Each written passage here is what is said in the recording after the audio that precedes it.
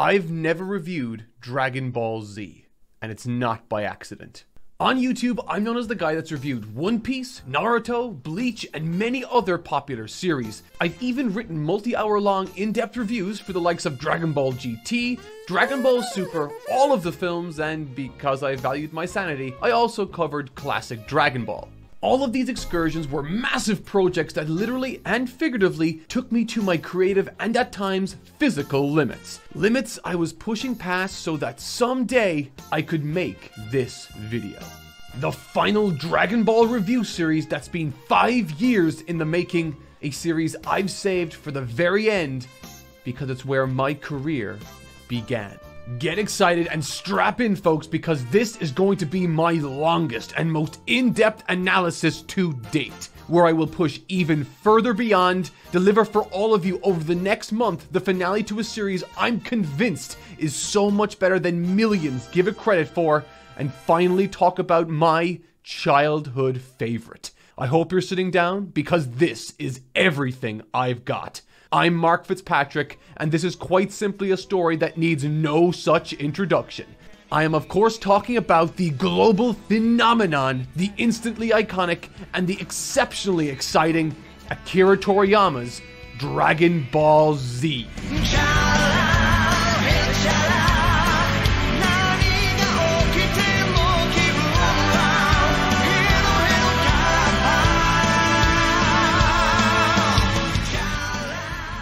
Chapter 1.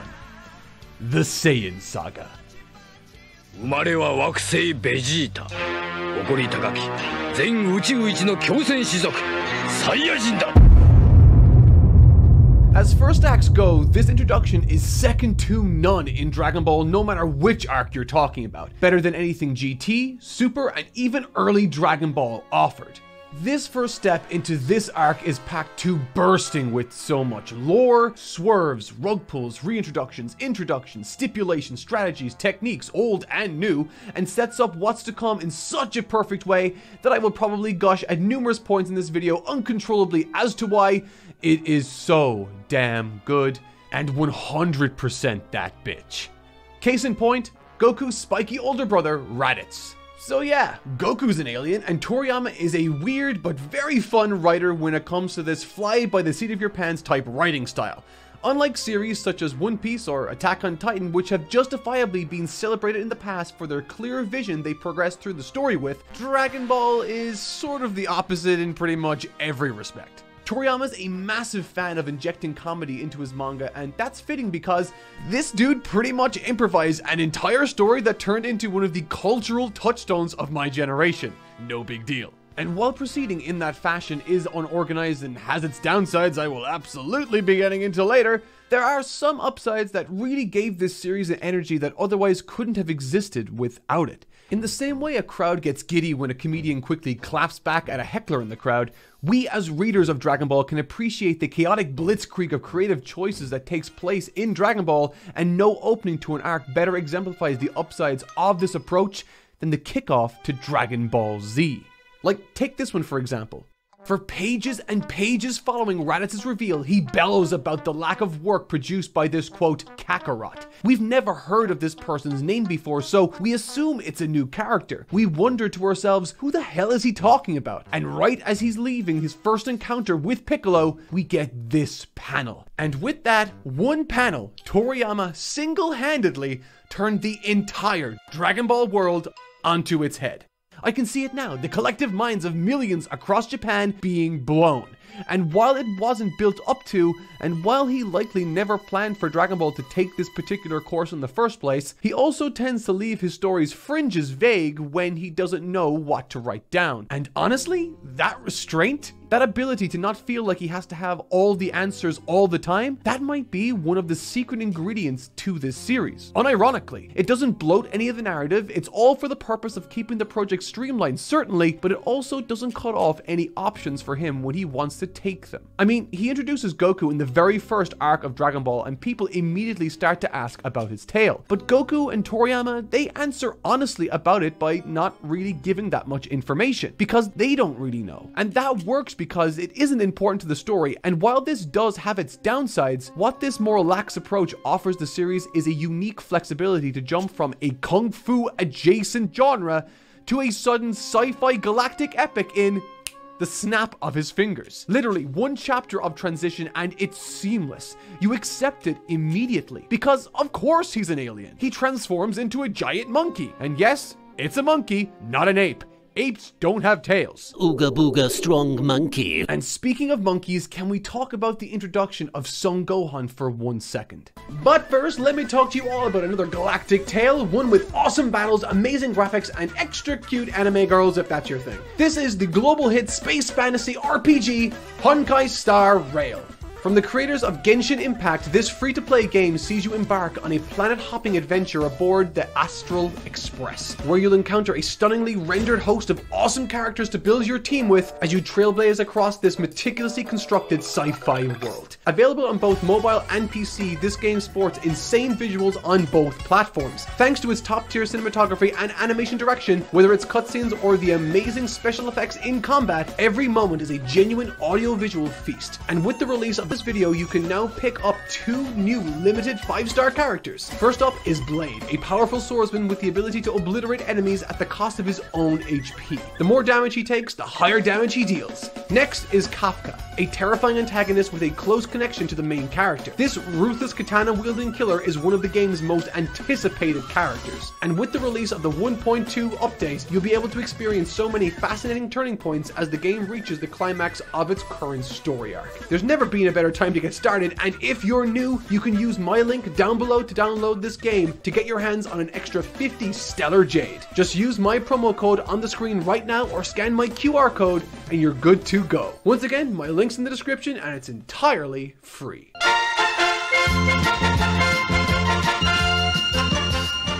I think it's clear that Toriyama wanted him to be as different from his father as he could possibly muster, which, importantly and interestingly, is a vital aspect of the story that informs not just his role in this arc, but for the most part informs a lot of the story that he will ultimately tell in this series. But as introductions to a character and as introductions to this general idea broadly speaking goes, I don't think it could have been handled any better. It isn't often we get to watch a main character grow up and then be overshadowed by their children, mostly due to that offspring always on some level being compared to their fathers and never living up to them. And while there is an element of this in Gohan, it's that very element that makes him as fascinating as he otherwise ends up becoming, acting as a character study that simultaneously highlights Goku's strengths and eventually his weaknesses.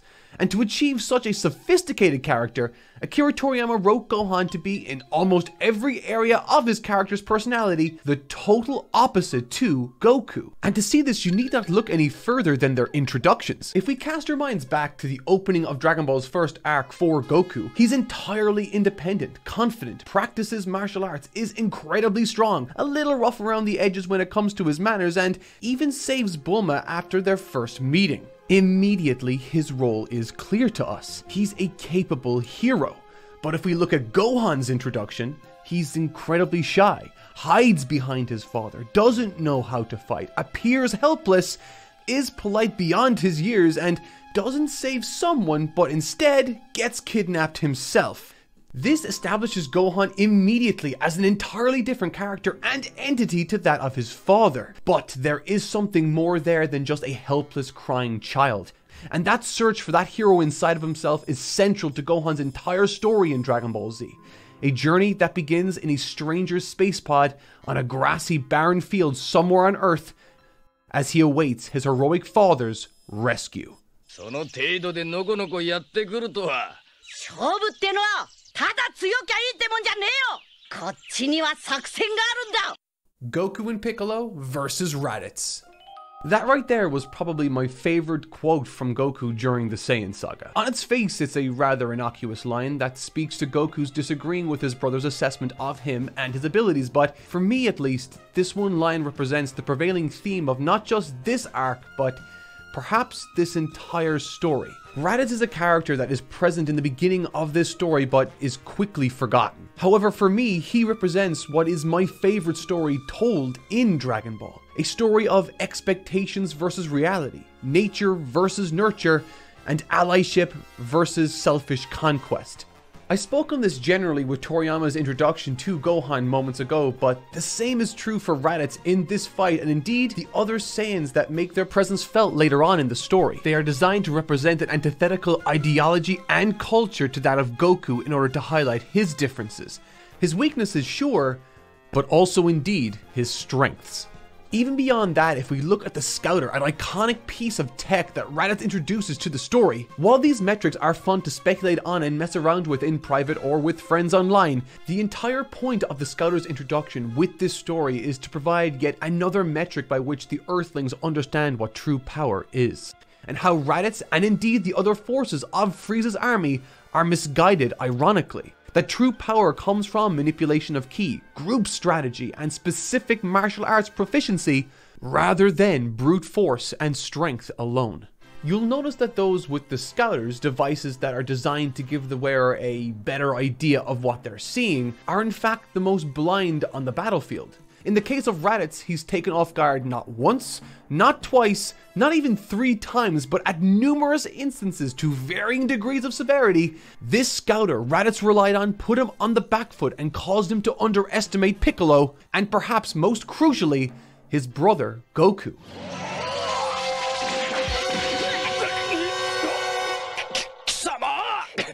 This fight is perfect. Sure, it's not as good as other major fights in the story or even this arc, but it was never designed to be. This fraternal conflict instead is here to set the stage for what's to come next and to establish the theme of the arc as a whole. That theme being, the differences we are criticized for can be our greatest strengths. And you need look no further for validation of this sentiment than this battle here with Raditz. Criticized, chastised, and taken advantage of for acting contrary to the ruthless warrior Raditz claims all Saiyans should naturally be, Goku stands in opposition to him and this ideology by rejecting his offer, allying himself with his greatest enemy, surprising him with a technique he learned from a dear friend and mentor, and finally defeats him with the help of Piccolo in what is the most selfless act he's offered in this series so far. And honestly, quite brilliantly.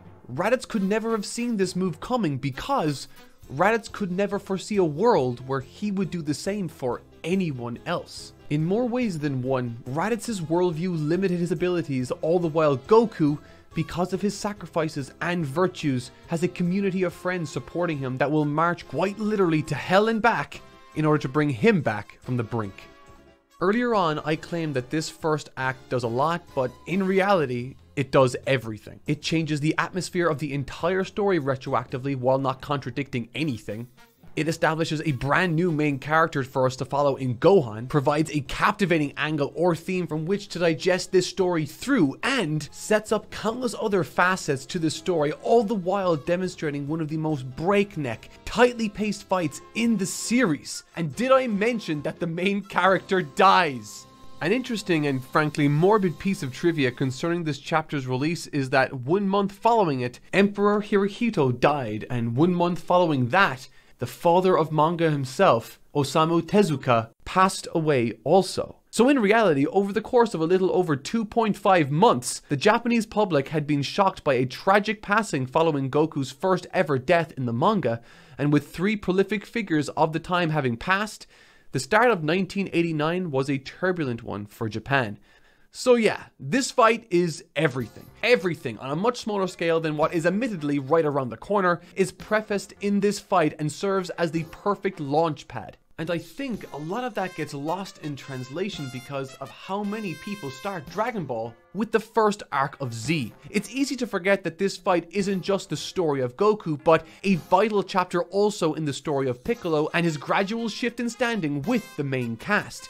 Once the most overwhelming villain to have ever graced the Dragon Ball world, now unlikely allies with his arch nemesis Goku against a formidable foe from the stars. Piccolo's change is slow, but it is seismic. And just as we think that we've got our feet under us following Raditz's impactful entry and exit stage left, Gohan is kidnapped by the greatest supervillain this world has ever seen for special training. For as it happens, thanks to the scouter Raditz was wearing, his allies, the Saiyans, are arriving in a single year, all the while Goku, the Earth's hero, is hurled into what will soon become my favorite setting in all of Dragon Ball, Otherworld. But before we move on, just a quick heads up that I have a huge announcement later on in this video, so stay tuned. There are two things I love about second acts in stories: training arcs and tournament arcs, neither of which Dragon Ball is in particularly short supply of.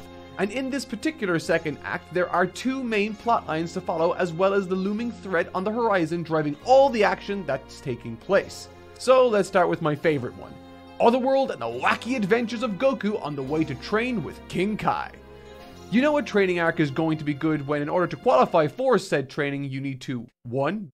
Be dead, 2. Be one of the lucky few actually chosen to travel with their physical bodies in the first place, and 3. Traverse a seemingly endless 1,000,000 kilometer road that has only once been crossed in the last 100 million years. This is a small aside, but unironically, Snake Way as well as Goku's journey on it has been one of the main inspirations as to why I started running marathons in the first place. It's a simple but immensely effective visual and physical challenge for us to understand as readers, not to mention a fun one.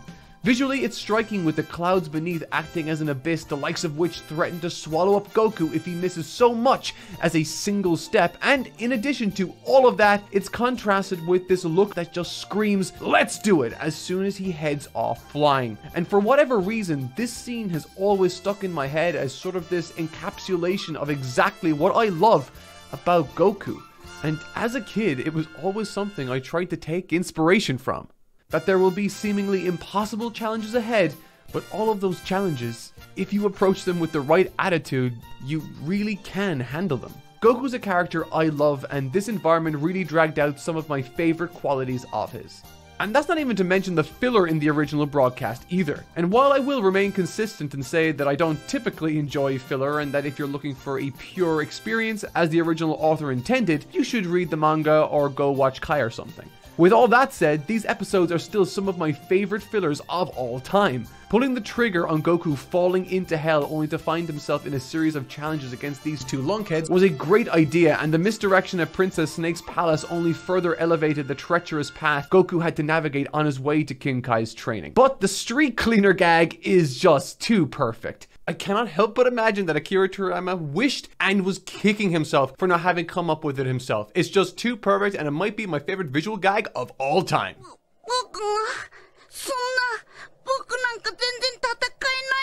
Whenever I read this manga or watch through this story, I'm always struck by how wonderfully Gohan's journey contrasts his father's original path as a child.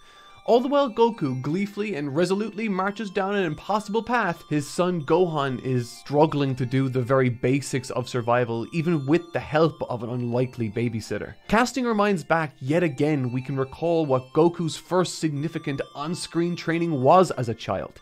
After demonstrating his abilities and proving himself worthy of Master Roshi's tutelage, Goku chose to willingly seek out the guidance and training of who was, at the time, the Earth's greatest hero.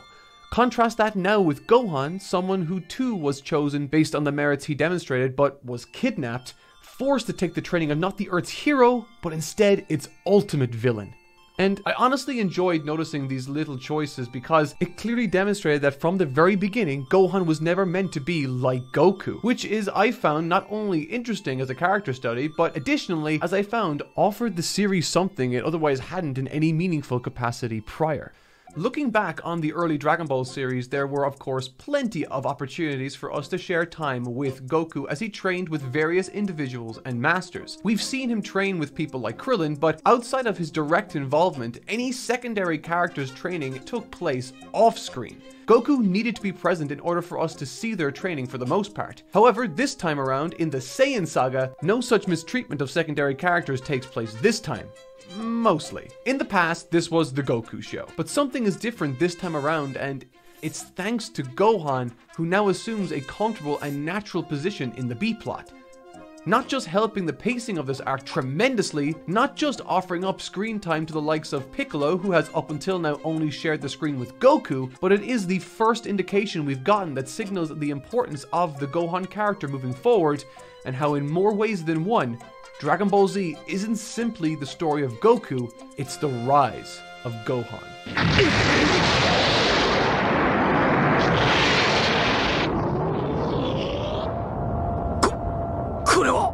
Something of note also is that while I referred to Gohan's training under Piccolo as the B-plot earlier, it's worth noting that for the time being, it could be quite easily considered the A-plot, with Gohan's training standing at 3 chapters worth of material compared to Goku's 1.5 chapters of total time spent on King Kai's planet. However, it's hard to shake the feeling that Goku's time spent on King Kai's planet was exceptionally special. Or at least it was for me. It's the first training arc I ever watched personally. I loved it, but what's interesting is that it's the first one for Goku on screen in quite some time too. While in the past Goku had training with Roshi and Kami, and technically his grandpa Gohan prior to the series, this training we see and enjoy on this small but memorable planet is the first piece of training we're privy to as audience members for Goku since his training alongside Krillin with Master Roshi in the second arc of the story. That's ages ago. And as training goes, it's near perfect. Firstly, King Kai is hilarious. Much the same way Roshi was an eccentric wise old teacher, King Kai follows suit with 100% less horny. Those of you who know me will understand why I vastly prefer King Kai. Secondly, King Kai's planet is the first use of enhanced gravity in the series for the purpose of training, making it a natural evolution on the weighted clothing idea introduced in early Dragon Ball. And thirdly, as I mentioned, only 1.5 chapters worth of training is spent with Goku on King Kai's, which honestly made me reflect on why I felt so strongly about this material as a highlight of the series. And then it hit me. Much of the actual on-screen training we get from King Kai is just comedic relief. Very good comedic relief at that, but still just comedic relief. The actual training we do get is classic Dragon Ball, however. Meaning it is all about the fundamentals. Traditionally, that has been Toriyama's approach with training in this series, but its use here works exceptionally well when you take into consideration the broader context of the arc. In other words, when you take into account its themes. Right around the corner is a battle of good versus evil, of elite versus lower class, of natural talent versus hard work. Outside of catching bubbles, almost all of Goku's technique training with King Kai is kept surprisingly vague and secretive, given that we as an audience are present to watch him train in more than one instant. We hear some non-specific talk of the Kaioken, and then Goku firing what appears to be a ki blast, but all of these moments are intentional. This withdrawing, this withholding of information is intentional. These moments are all planting seeds, allowing these crops to be harvested in spades once Goku reaches Earth. And similarly, the vast majority of the other individuals training, including Gohan at this point in time, are also kept largely off screen, further planting seeds for the eventual yield that will result in their first encounter with the Saiyan Invasion. Okay, actually, wait. There's one piece of filler that I'm glossing over, and honestly, it was the part of the show I never enjoyed watching. And that was Gohan's extra episodes spent with those orphan children and other training hijinks. At first glance, this section of the story seems perfect for filler misadventures the same way Goku's trip across Snake Way offered. But as I mentioned, the choice to avoid demonstrating training is still a creative choice, and one that the anime decided to change, that in my opinion served to not only kill the pacing, but also somewhat spoil the confidence that Gohan would eventually be demonstrated to have gained along his way to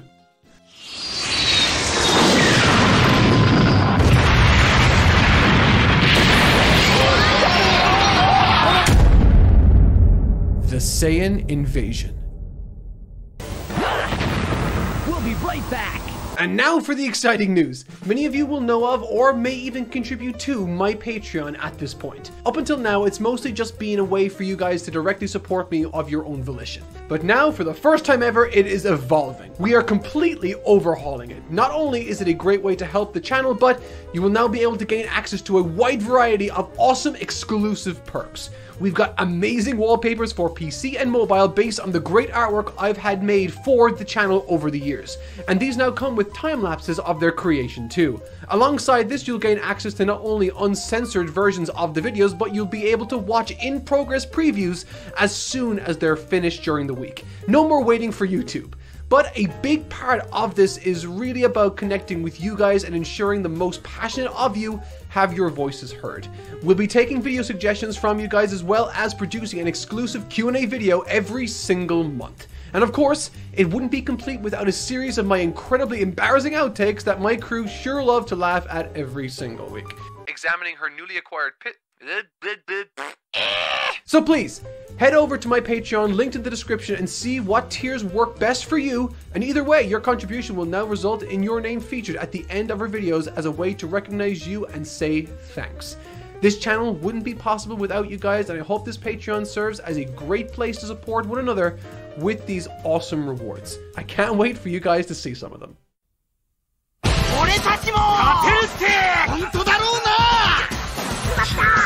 君の選択が戦士たちの運命を変える。スーパーファミコンドラゴンボール Z スーパー悟空伝覚醒編登場。 I've been waiting to talk about this one for a long time. Nappa and Vegeta set a bold new standard for this series in this arc. Gone are the days of camp pageantry or gag-fueled bosses with humorous underlings. Vegeta and Nappa are cold-blooded killers, and Toriyama wants you to understand what this means for our heroes right out the gate, as they effectively glass an entire city. And while this might be a rather climactic statement made in this scene by dusting this entire town of life, it comes packed with some subtle exposition and insight also. Firstly, tension is built through our newfound understanding of the Saiyan homeworld's gravity situation. These are monstrously quick and savagely strong foes. Secondly, I like how they allude to Gohan's power being one of the two most substantial power readings based on their initial scouter scans. Furthermore, these expectations for Gohan are only further emphasized when Krillin himself, upon his arrival on the battlefield, compares Gohan with his father when he was a kid. This sets an interesting expectation for us as readers because, aside from seeing a more confident Gohan surviving in the wild at times, we've not really seen how he performs in combat since his run-in with Raditz. And while I'm on the topic of Gohan, I do like that at every available opportunity he dissuades people's expectations of Piccolo as this maniac or monster of evil. Like Goku, he sees him for who he is, not what he projects. And thematically, there's a lot there in terms of being who you are versus what you're expected to be. Similar to how Goku is who he is without fear, Piccolo at this present time is conflicted somewhat, even if he doesn't show it. The sudden exposition onto Piccolo from Vegeta and Nappa certainly takes him by surprise concerning his ancestry. And the final piece of subtle exposition from the Saiyans is a key aspect of Vegeta's characterization that is communicated early, and that is his intelligence. He recalls the name of the Dragon Balls instantly, points out how reckless Nappa's glassing of an entire city was because it could have contained a Dragon Ball, and beyond even that, Vegeta is the first to acknowledge almost immediately how worthless the Scouters themselves are, based entirely on Raditz's encounter with the Earthlings prior. It's terrific stuff and demonstrates to us that while Vegeta might be more monstrous than Nappa in every metric, shocking as that may be, he's also double threatening because he possesses the ability to abstractly think on the fly and compose strategy based on available, scarce information. But that's enough preamble, it's time to start fighting.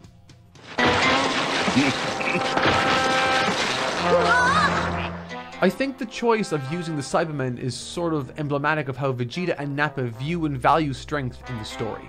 They each see the Earth's fighters, aside from Piccolo because he's sort of an Namekian, as weaklings. These folks are born on Earth destined to be weak despite their efforts. Conversely, the Saiyans carry themselves around with this overinflated sense of self-importance, specifically because of their ancestry.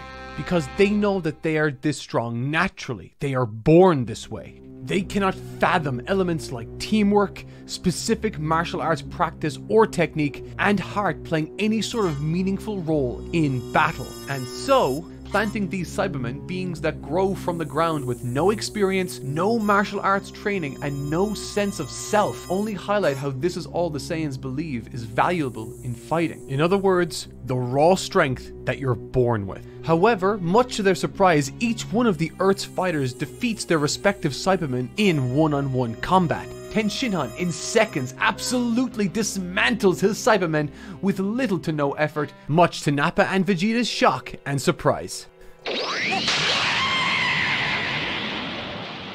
Because he was bested, Vegeta kills him mercilessly without consideration for anything beyond his ability to fight or lack thereof, citing that because he was defeated, he no longer served any purpose. Quote, "The Earthlings already defeated him. It would have been a waste of time." Even Yamcha technically possessed more than the necessary power to defeat his Cybermen. It was only when he let his guard down he was taken aback by this creature's lack of humanity, lack of self-preservation, and its immense conviction to only care about the result and not itself. Which again speaks to this philosophy the Saiyans have regarding power. It's all that matters to them. Nothing else is important. Reflected in how the Cyberman carelessly treats its own well-being. Its life is meaningless. It's just a number, a meat shield that serves a basic function: to kill, to fight, to win. Because of this, it stands to reason why someone like Yamcha, who doesn't at all view the world this way, is taken off guard by this kamikaze play, as is every single last one of the Earth's fighters, including Piccolo, much to the joy of Vegeta, who laps up this strategic ploy. Yamcha gets a lot of mockery following this display, and honestly it's a funny meme. But in the story, the point of the scene is to highlight that this was something none of the Earth's fighters could have foreseen coming by virtue of how they value other things beyond just winning. It could have and likely would have happened to many or any of them. Prior to this stepping up to the plate, Yamcha told Krillin that he'd go first as he could be wished back to life, given that Krillin didn't have that same luxury, being brought back in Dragon Ball arcs prior.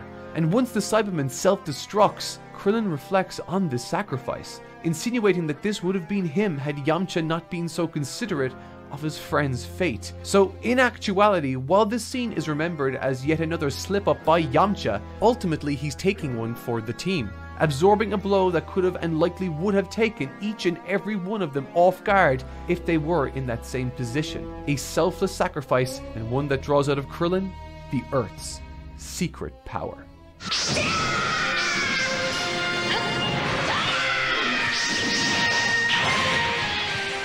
Missing one, it lunges at Gohan, who despite what he just saw is totally frozen. All this training, all this preparation, all this anticipation, and he freezes. In a wonderful moment of guardianship, Piccolo demonstrates his ability and watchful eye of Gohan by quickly disposing of this remaining Cyberman. And while also a wonderful demonstration of what Yamcha taught him with his sacrifice, it is also our first indication that unlike his father, Gohan is not ready for this.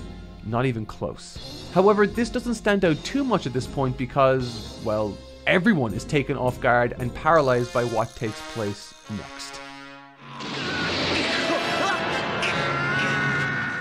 Frightening as this move is, with an intensity of visual carnage to rival anything we've seen so far in the series, this scene's thematic highlight and clever contrast comes not through Tenshinhan, but instead through his longtime friend and partner, Chaozu.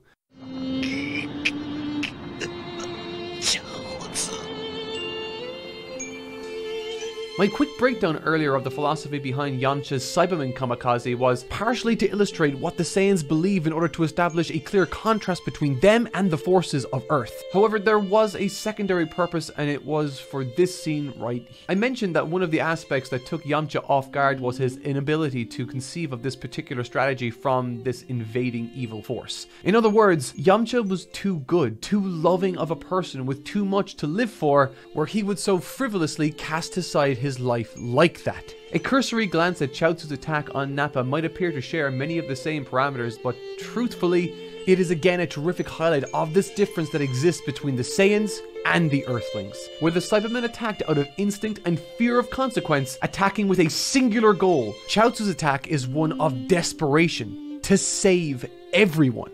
Like Yamcha, his is a sacrifice born out of a desire to prevent more pain coming to his friends by giving up everything. And Nappa, just like Yamcha, for the opposite reasons, never saw this attack coming. In other words, where Yamcha was too good of a person, Nappa was so bought into this idea of might makes right and power is all that matters that he couldn't foresee anyone, let alone himself, doing something like Chaozu did for his friends that day. It's another spectacular narrative choice that carries with it so much meaning and thematic significance. Both Yamcha and Chaozu offered up their lives, and in doing so not just saved their friends momentarily, but through this leverage of their characters, Akira Toriyama was able to establish concretely what these Saiyans are. Heartless monsters with no value for anything or anyone beyond their own selfish interest. And in the case of the Earthlings, while not enough to stop Vegeta or Nappa, they are certainly much more than either of the two cruel Saiyans ever imagined they possibly could be. Piccolo isn't yet fully bought into this idea of self-sacrifice, however, and part of him still wants to believe that he's bad to the bone. And I think because of that, despite being shocked just as bad as everyone else as he watches what unfolds with these fallen warriors, he's also the only one able to retain a semblance of timing and strategy, and thankfully, he too can bring those like Krillin and Gohan into his plan of action. A plan that actually looks as though it's going to work. Right as Nappa is about to kill Tenshinhan, Piccolo gives the signal before disappearing suddenly and reappearing right before Nappa, landing his own brutish, animalistic slash from his claws onto the brutal and heinous Saiyan. Following this, the seasoned Earthling Krillin matches his effort with his own clubbing strike, setting up Gohan for the perfect final attack. The strategy was perfect. The strongest of the Earth's fighters sets up the attack with what is the most dangerous part, confronting Nappa directly. Following this, Krillin, someone who can be relied on in a pinch, one who earned Piccolo's respect in arcs prior during the 23rd Tenkaichi Budokai, nails his role here also. And now, hurtling towards Gohan, the second strongest fighter from Earth,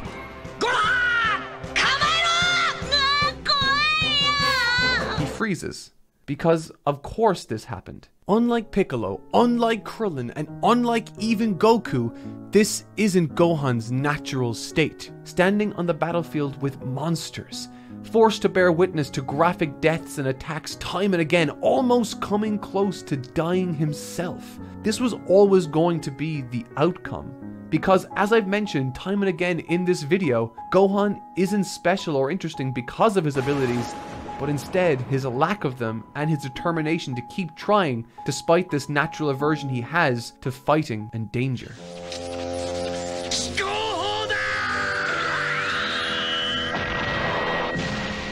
In the blink of an eye, this small and scared 5-year-old child has watched 3 allies all die in horrific and tragic fashion.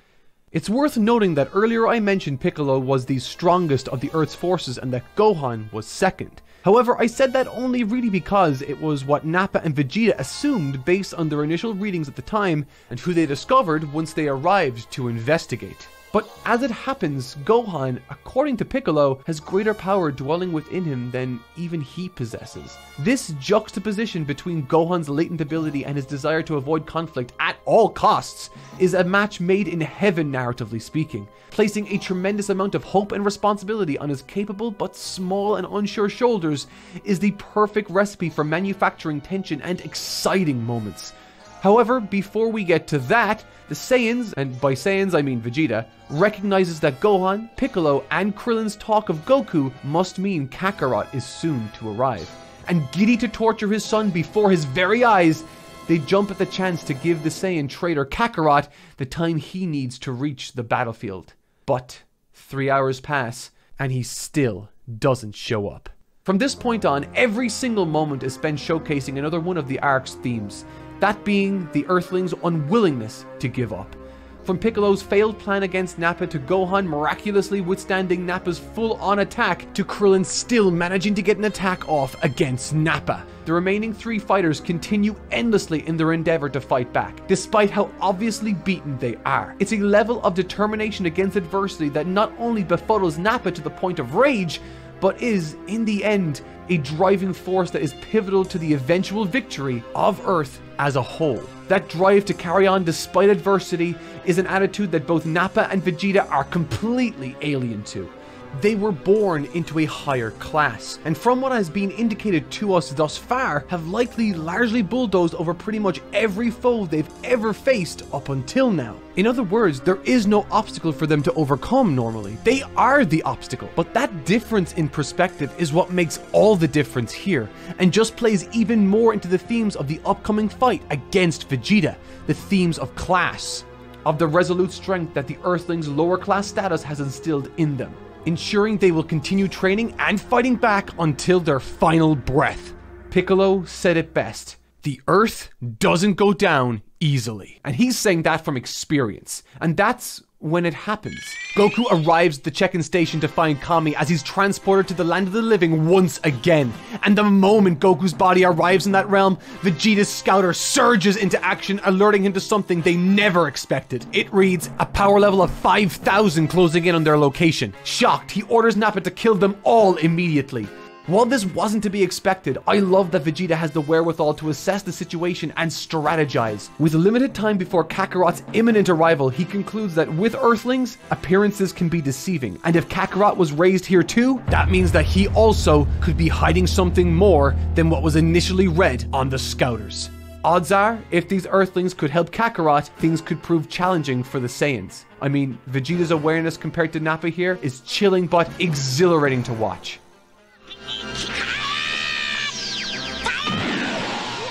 It's remarkable how exciting this was to read through. It's just handled so perfectly.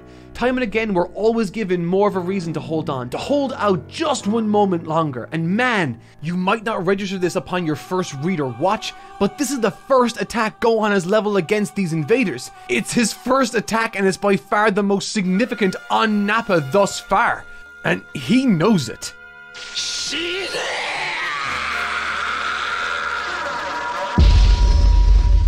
This might be the most significant point in the story so far.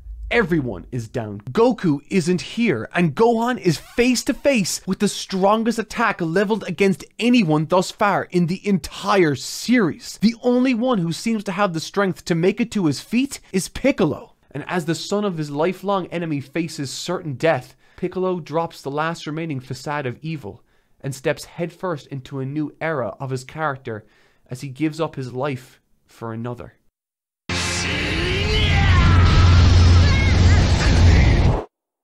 Son Goku の息を止めた後、再び貴様らの王になってやる。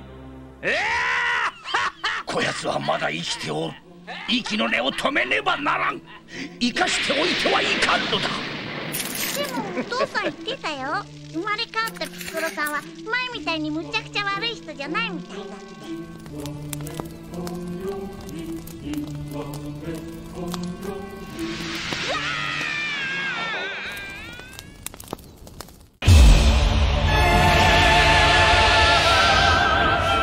It cannot be overstated how powerful this moment is.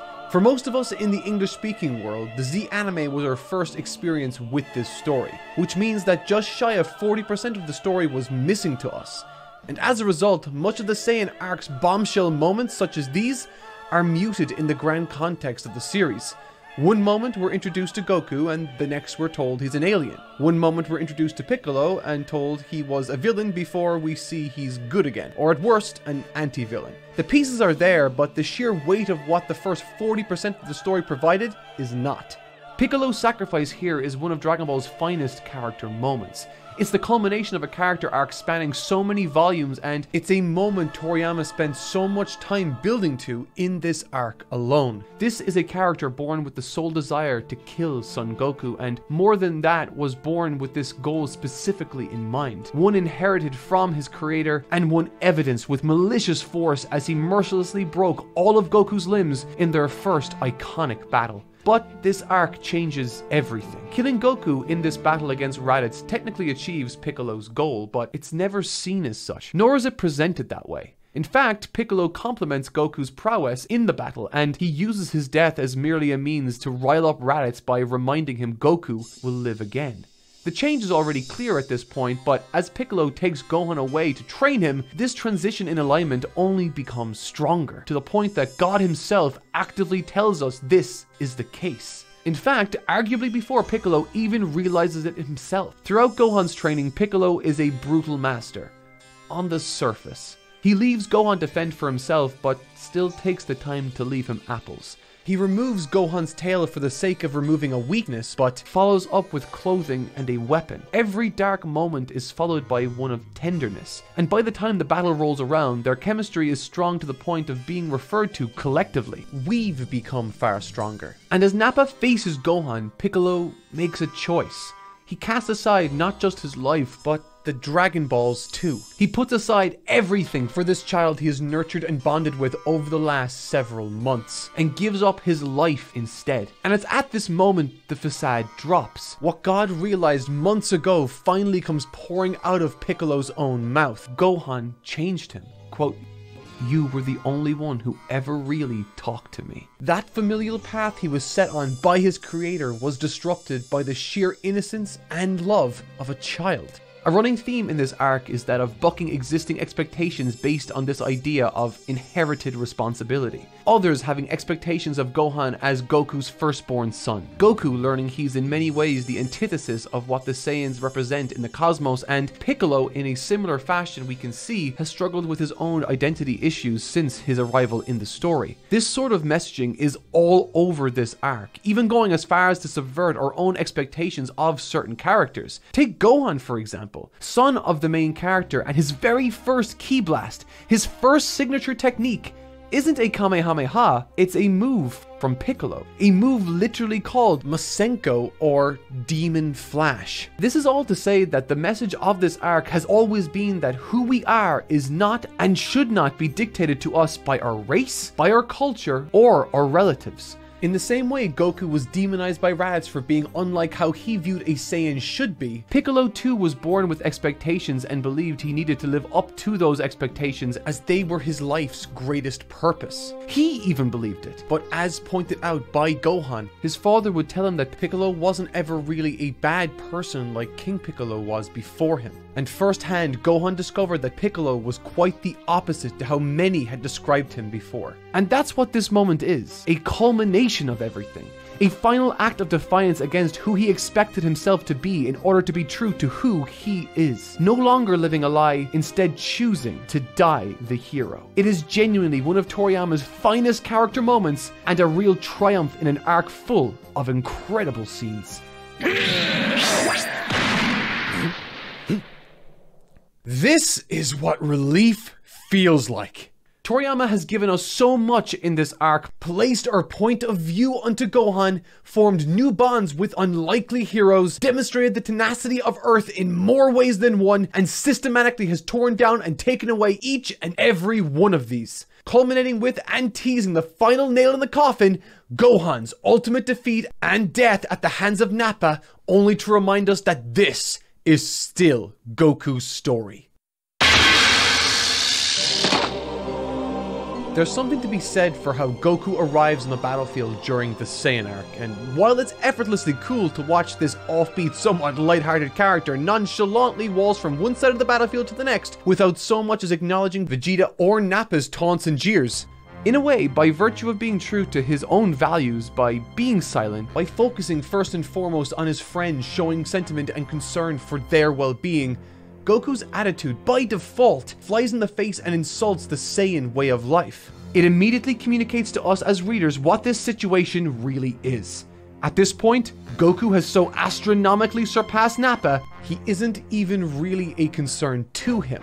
And while Nappa sees this as Goku having a death wish rather than a concern for his loved ones, we as readers know otherwise.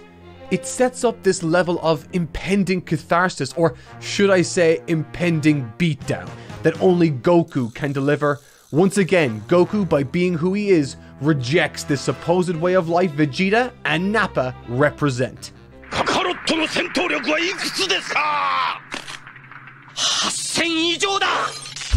Goku versus Nappa. Much like Piccolo, Goku was believed to have been sent to this world to conquer it, to kill, to ravage, to enslave, but that wasn't who Piccolo was, and as Nappa is quickly finding out, that isn't who Goku is either. To Nappa, sentiment, mercy, consideration for others are all signs of weakness. weakness that leads him to vastly underestimate Goku when he first engaged with him. What's so fascinating about this fight is that it actually marks an important shift in Akira Toriyama's philosophy. If you cast your minds back to the pre-Z portion of the story, Goku's small demeanor was used to create David versus Goliath type moments. The smaller power besting giants, so to speak. Whether it be King Piccolo or Sergeant Metallic, Goku's small stature and excitable personality was pitted against these huge, menacing foes.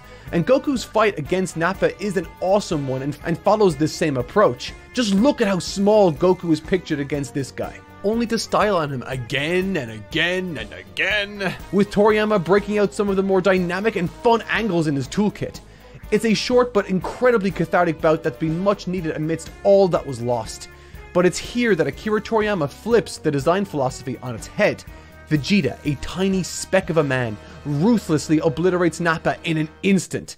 The smaller of the pair is by far the most powerful, and in spite of Goku's bout against Nappa serving to show us just how much he's improved, this surprise moment, this switch up in design philosophy not only brutally brings reality crashing back down around us, but it also reminds us that this isn't the same happy-go-lucky Dragon Ball we all know and love anymore.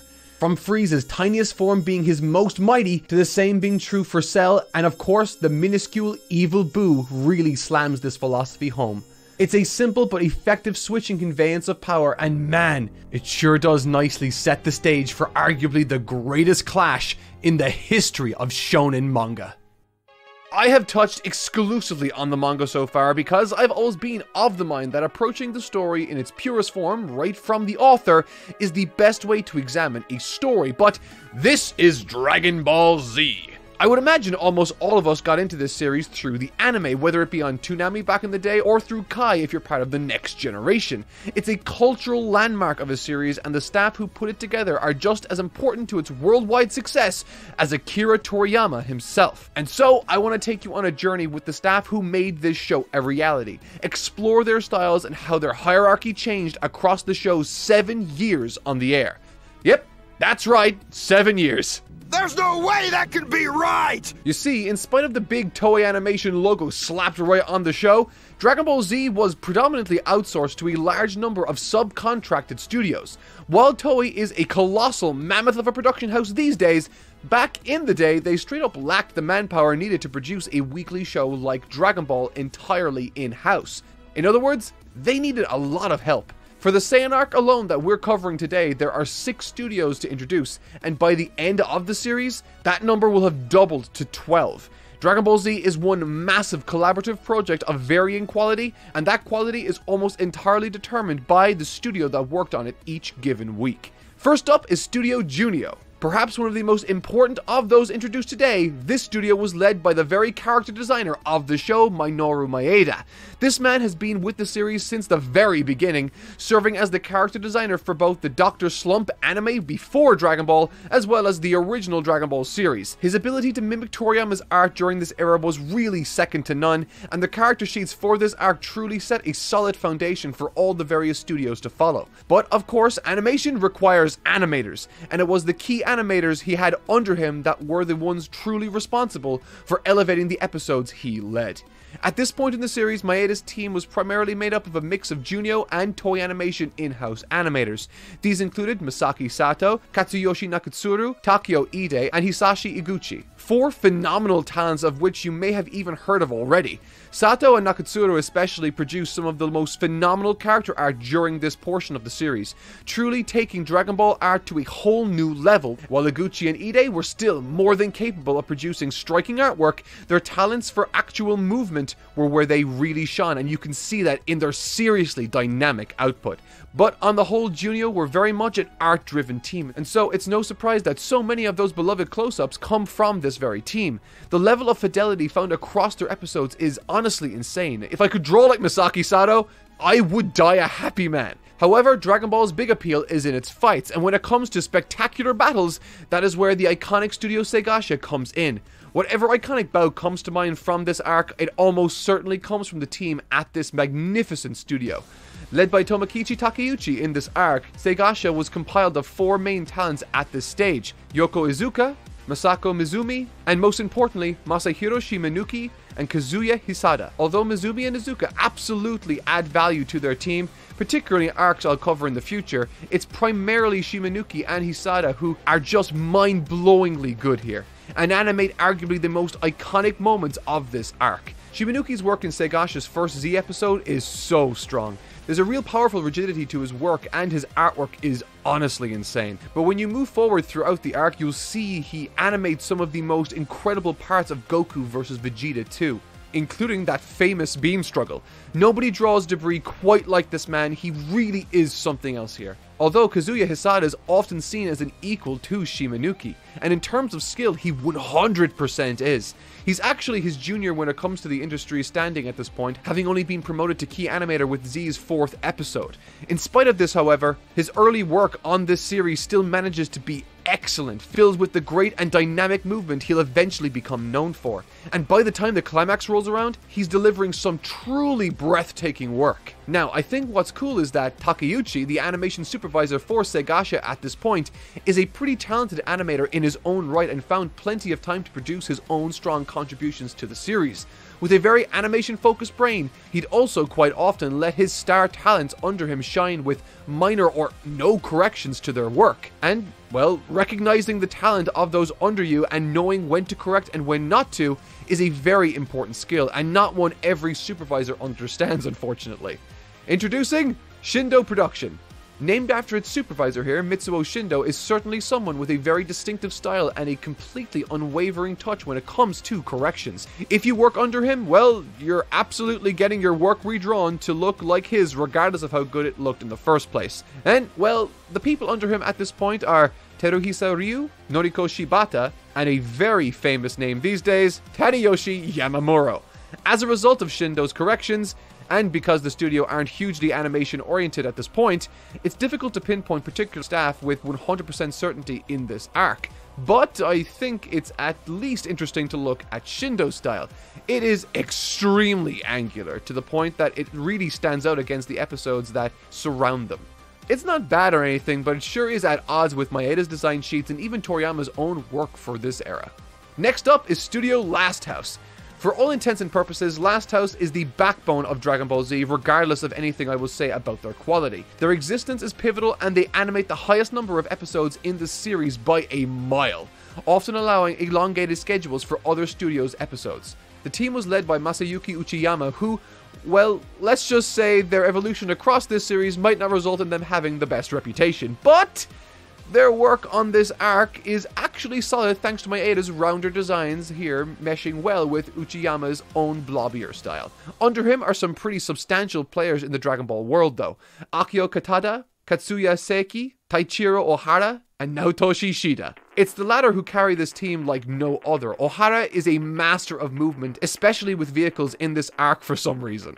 Shida is likewise a real powerhouse of an animator, and you almost definitely know his name already thanks to his crazy popular output these days. You can really see the beginning of that famous style creeping through in his early work here also. I mean, it's been 30 years and he still draws ears the exact same way. In spite, however, of this talent under him, Uchiyama does often find himself criticized for his episodes thanks to his animation corrections. While he sometimes does make work arguably worse, even the ones where they're an improvement tend to look quite flat and amateur looking, as he doesn't have particularly great line confidence with his own drawings. It's a very similar tale with the next studio too, Studio Live. Yukio Ebizawa leads the charge here, and while he's a better animator than Uchiyama, his style at this point in the series is bizarre to say the least. He has perhaps the largest variety of animators under him across this arc, and so listing them all probably isn't the most realistic until they stabilize later, but I do want to highlight Tomiya Ida as a particular standout. And unfortunately, someone who also serves to demonstrate how strange Ebizawa's corrections can be. I mean, look at this. The impact of the pose is so much improved, but what a bizarre style that totally shifts it off-model from the on-model original. And that's basically what you get when it comes to Ebizawa. And that brings us to the final, well, it's not really a studio actually, it's a single person, but Katsumi Aoshima. This man is a beast and largely produced his episodes on his own, with the exception of some small help from the likes of Hideko Okimoto. And if you haven't noticed, I think solo animators are awesome. Not only does it take insane skill to animate an entire 26-minute long episode almost entirely by yourself, but it really lends itself well to a production's health. Being able to slot yourself into a show at any given time to allow other teams more time to work on their episodes is invaluable, and well, that speed is worth a lot. There was once an animator with that kind of speed who did so much work in a given year that they made more money than the head of the studio and bought a Porsche. How's that for reward for work? I say Porsche. It's longer. And okay, that's quite the mixed bag of a roster I've just now outlined, and yet this arc is still an excellent bit of television. And well, that's because, of course, animation isn't the only thing that makes for good TV. A good director is pivotal, especially a series director, the one in charge of the overall approach to the show. For Dragon Ball Z, this was handled by Daisuke Nishio for the majority of its run. Nishio had already been a part of the original Dragon Ball series alongside Dr. Slump director Minoru Okazaki, as the higher-ups weren't convinced Okazaki was fit to lead an action-oriented series like Dragon Ball alone, and with a series like Dragon Ball Z being so insanely action-driven, Okazaki just wasn't really needed anymore. Sorry, bud. So, Nishio took the reins and kicked off the series with a bang, with a team of very competent regular directors under him too. And the most extraordinary of all has to be Yoshihiro Ueda. This man is just absurd. Remember when I said Segasha was the go-to studio for the incredibly animated episodes? Well, Ueda's the one for direction. His storyboards are honestly flawless, chock full of creative angles beyond Toriyama's own paneling, and filled with really seriously impressive lighting choices. This man knows how to set a mood, genuinely. Like, any of those spectacular episodes you remember from this part of the series were probably directed by him. And if they weren't, it was Nishio. The pair are just spectacular together. I'd bend the knee, but... And so, with introductions over, the story of Dragon Ball Z's production is really just beginning. Keep the names mentioned in mind going forward too, as with each video in this series, we'll be taking a look at who else joins the fray, their standout episodes, and how each of those studios begins to evolve and blossom, or, in some cases, even devolve. And so now, with the animation stage set, I think the setting is perfect for...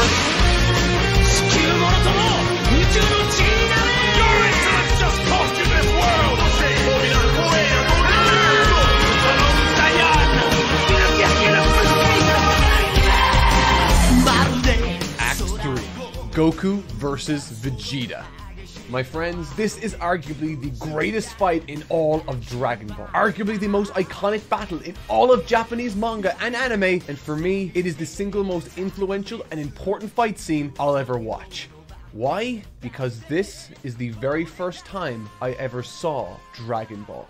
However, if we push aside my internal biases for a split second, I think there's a lot of merit to the suggestion that this is a story known for having some of the best fight scenes in anime, and this could very well be Dragon Ball's finest. Sure, it might not hit the iconic highs of the Frieza vs. Goku fight, or excite millions around the world like Cell's, but what this fight does better than any other, in my opinion, is do everything. And I do mean everything right. One of the first things I noticed when reading this fight was how Toriyama liked to play with characters' positioning to invite tension and to establish a sense of hierarchy, which is perfectly fitting for a fight scene designed to explore the themes of class.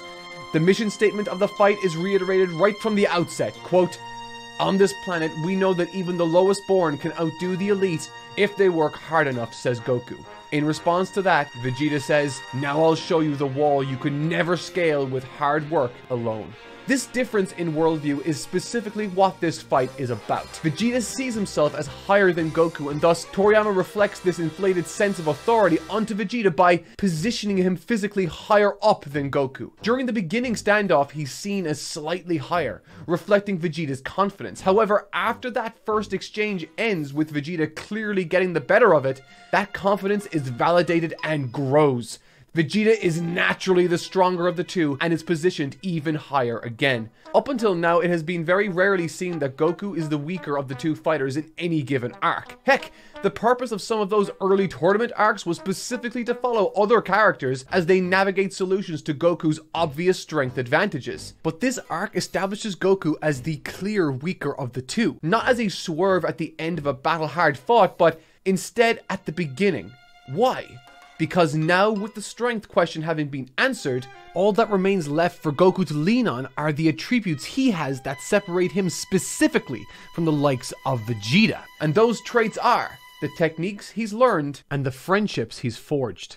I didn't realize this small detail on my first read-through, but during Goku's bout with Nappa, there's an instance where he takes his blast head-on, or should I say chest-on, hands up in the air with his ki and gi absorbing the blast as if it were nothing. Seeing this made me recall what King Kai also said to Goku about his gi when he was gifting it to him towards the end of their training before he left. That being that it could deflect small attacks. Symbolically, the gi he's wearing represents the first line of defense against the Saiyans from his friends, and in this first flurry with Vegeta, it gets torn to rags, proving that Vegeta's going to be a real tough opponent to overcome, even with all that sets Goku apart from him. And in this moment, with the appropriate stressors on Goku, now we get to measure what makes him special against a character like Vegeta. And interestingly, this pushes Goku in ways he's never been pushed before. It's an incredible surge of energy, but one that comes with its own drawbacks, both literally and figuratively, through Vegeta's own furious reaction and counter. Notice how at the beginning he was positioned as this ever-looming figure looking down at the wretched lower-class offspring that Goku represented. But now Goku brought Vegeta to his knees, forcing Vegeta's hand in one of the best and most effective symbolic clashes from this fight, soaring high into the sky, the prince of all Saiyans, the elite of the elite, burning brighter than Goku could ever possibly imagine, looking down from on high, the self-professed most powerful in the universe, and right beneath him, as the only line of defense between the earth and certain destruction, stands Goku, alone and exhausted. But Goku isn't alone. He never was.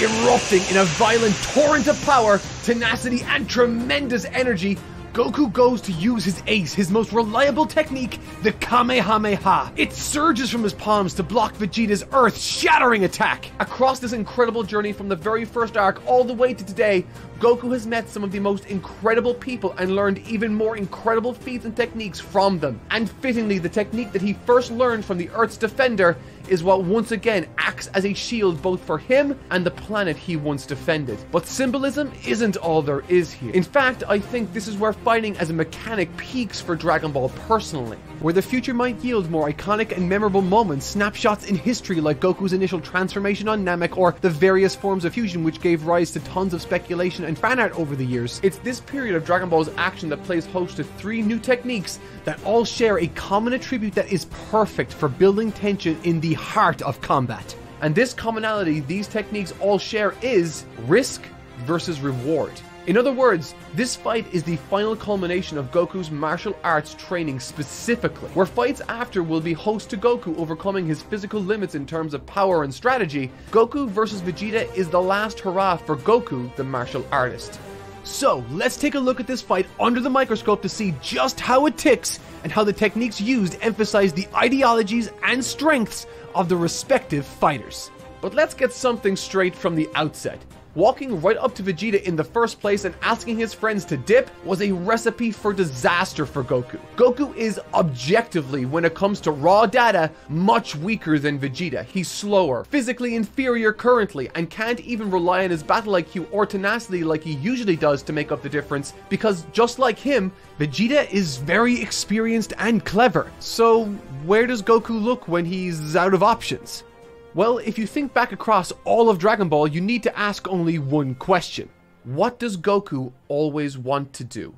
To fight strong opponents in order to get stronger. It's a very simple desire, and one you might not think is too dissimilar to Vegeta's. However, there is a subtle difference to their respective goals that results in them being total opposites. While Vegeta wants to be the strongest, Goku wants to be stronger. Vegeta's end goal is him standing atop the mountain. Goku doesn't have an end goal, a destination, nothing beyond simple but consistent improvement over time. It's a lesson that was reinforced unto him through his grandpa Gohan and indeed Master Roshi in early Dragon Ball, that he should keep training, keep learning, keep improving, because there will always be someone else stronger around the next corner. Unlike Goku, Vegeta's worldview has a very simple and clear hierarchy structure, one within which he sees himself sitting atop of. In this very first fight, Vegeta refers to himself as the strongest in the universe, which, whether he's correct or not, reflects a belief that according to Vegeta, there isn't anything he can learn from anyone simply because he's already better than them by his own birthright. The difference between these two characters means that Goku is always eager to seek out training and tutelage from wise masters, while Vegeta isn't. The Kaioken. Developed and taught to him by King Kai, this technique proved to be what kept Goku in the fight initially, magnifying the damage he could deal along with an explosion of speed. This move too came packed with a massive amount of recoil on his body when he pushed himself too far using it. So much so that by the time the first significant section of the fight had concluded, a simple tap on the back from Yajirobe was enough to leave him screaming.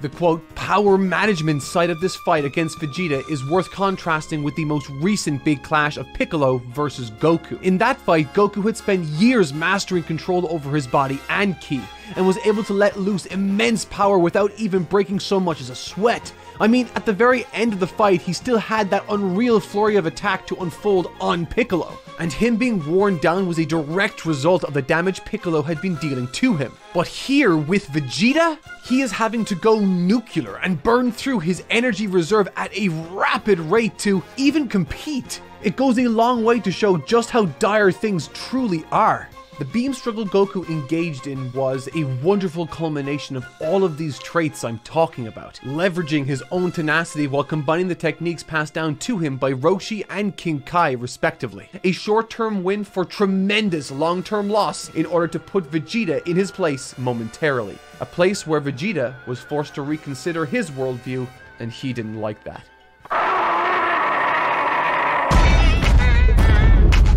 The Ozaru. The Ozaru in this context is the thematic opposite to Goku's Kaioken in many respects. Not something passed down to him or taught, not something which came with its own risk versus reward metric to consider, but a simple ×10 multiplier to his own already immense power. Many of you might point out that this isn't exactly a new technique to the series, and it's obvious why anyone would think that. I mean, it's been used a number of times across the story from the very first arc all the way to the middle of this one with Gohan. However, the important distinction here is that unlike every other time in the series, Vegeta is in full control. He's not a wild beast cutting loose on a random area. He's very clearly capable of much more specific movements, defensive maneuvers, and even speech. Unlike Goku's techniques, there's virtually no downside to this move from Vegeta. Well, apart from the jab to his own pride for needing to resort to such a measure in the first place against someone as lowly as Kakarot. With all of that said, this technique released by Vegeta, while it wasn't his intention, unconsciously this might have been one of the most significant blows to Goku's emotional state I've seen, and certainly for me, the single most tragic and sad instance in all of the manga. A moment that drags our minds back to the very first arc of Dragon Ball. There's a rather large chunk of Goku's life we aren't privy to. The story itself starts off with Goku already 11 years of age, living alone in a small house in the mountains, praying to the 4-star ball he sees as his grandfather. It's his only family. And at the end of the first arc, we as an audience discover the truth when Goku begins talking about the moon and what his grandpa used to tell him about it. We put 2 and 2 together then, and he transforms. But the dramatic irony of all of this has been that through all the damage he's caused, it's all been unconscious. A terrible truth that has been hidden from Goku for the longest time, and we're reminded of this at the very beginning of this arc too, when Roshi asks if Gohan has ever acted strangely around a full moon following the discovery of his tail. And so now, as Vegeta transforms before him, it triggers a very early memory of Goku's. One that took place long before the beginning of this story. A moment in time where his grandpa would tell him about monsters that would come out at night. Goku's first words upon seeing this fully transformed state: "I've heard of apes like you. You killed my grandpa." This one move from Vegeta produces one of the most negative mindsets I've seen Goku work through. One that causes him to literally say that he can't defeat this monster, that he can't save the Earth, and one that leads him to somewhat accept his fate when he says that he'll apologize to his grandpa when he gets to heaven. It's a truly horrific place Goku finds himself psychologically, but he has one last ace up his sleeve to try, and in order to make space to attempt it, once again Goku leverages a technique he learned from another dear friend.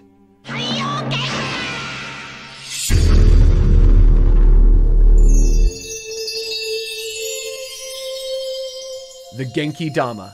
The Genki Dama is the most symbolic technique presented in this arc, one that's intrinsically tied to the messaging and themes contained therein. If there was ever a combination of techniques and circumstances that I would grant Toriyama a 10 out of 10 for when it comes to execution and storytelling, it would be his design of the Kaioken, the Genki Dama, and the Ozaru all mixed together.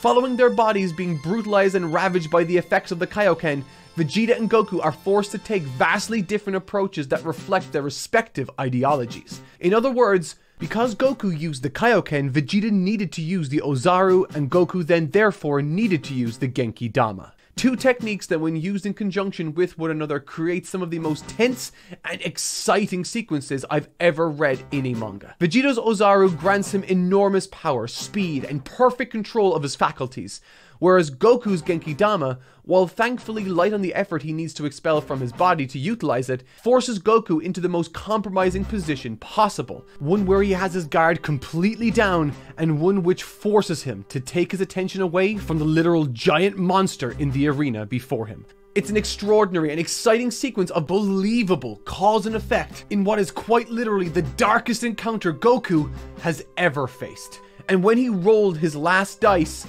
and it came up Snake Eyes, his legs are crushed. He admits defeat, and after firing the last remaining bit of energy he has right into Vegeta's eye, there and then resigns himself to death.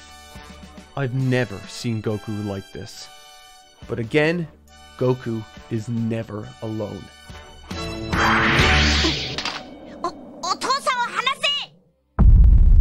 The Earth versus Vegeta. Now, this section, oh my god, this section, okay, woo, okay.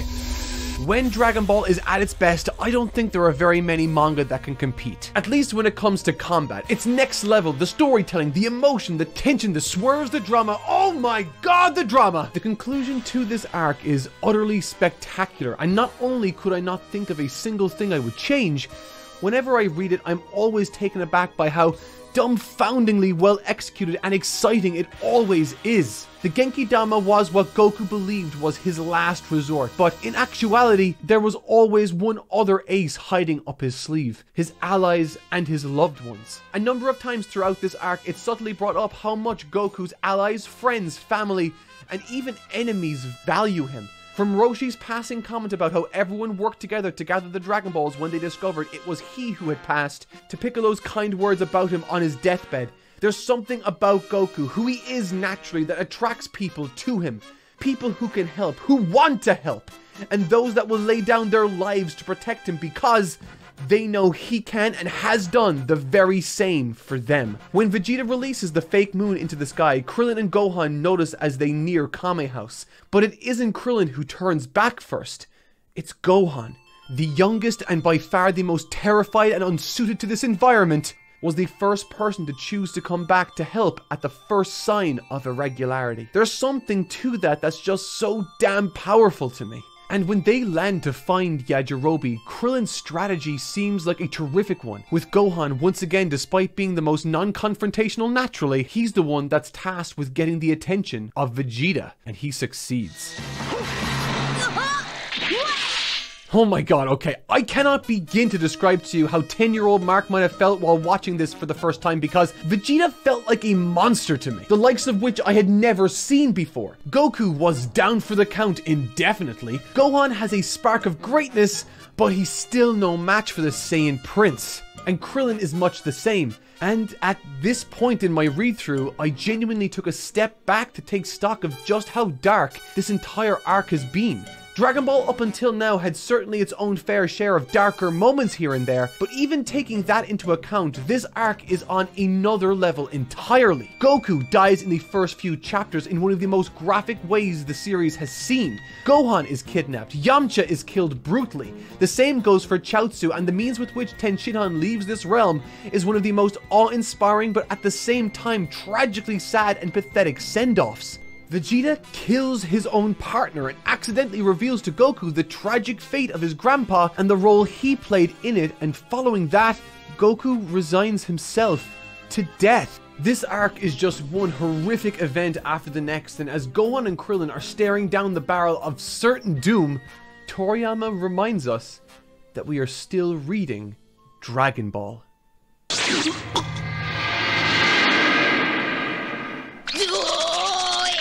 I cannot express how perfect of a moment this is, and what could quite possibly be the single best swerve in the entire series. Everything, and I mean everything, works so well here. Yajirobe is shown to be training along with everyone else early in the arc. He even gets his own small speaking roles. He's shown to be part of the battlefield where Goku and Vegeta move to eventually, and he's never seen by Vegeta, thus giving credence to the notion that Vegeta wouldn't expect him to come.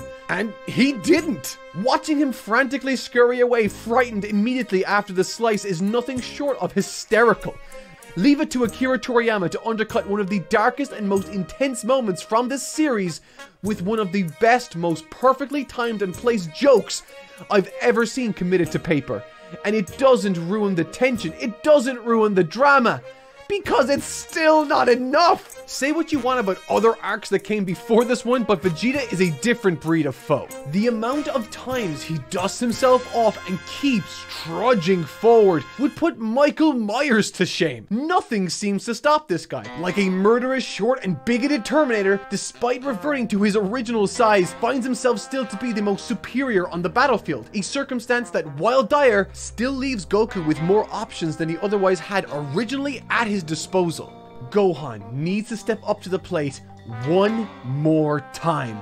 And when he does, possibly my favorite part of this entire fight in terms of psychology and strategy comes into play.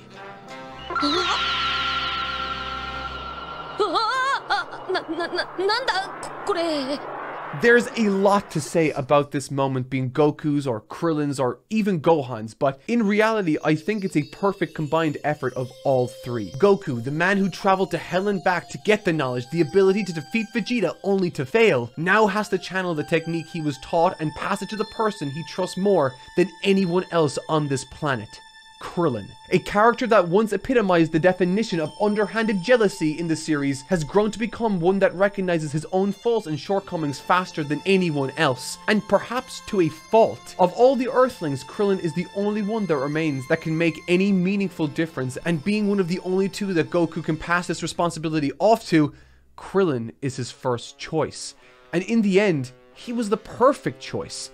His own self-doubt gave him room to delay the throw long enough to listen to King Kai's advice. And if not for Yajirobe, Krillin would have been the hero of Earth there and then. But I'm so glad he wasn't, because what happens afterwards is even better. Now, alerted to the danger, Vegeta easily dodges the sphere, seeking his evil key. Now, hurtling towards Gohan, he has to act fast. The child that was less than a year ago too shy and scared to introduce himself without encouragement, now stands in opposition to the most terrifying man the Earth and Goku has ever encountered. One that not only threatens their lives, but wishes to torture them all. And what's more, he now stands down the single most powerful attack, his own father's most powerful attack, with the instruction of reflecting it back to that monster Vegeta.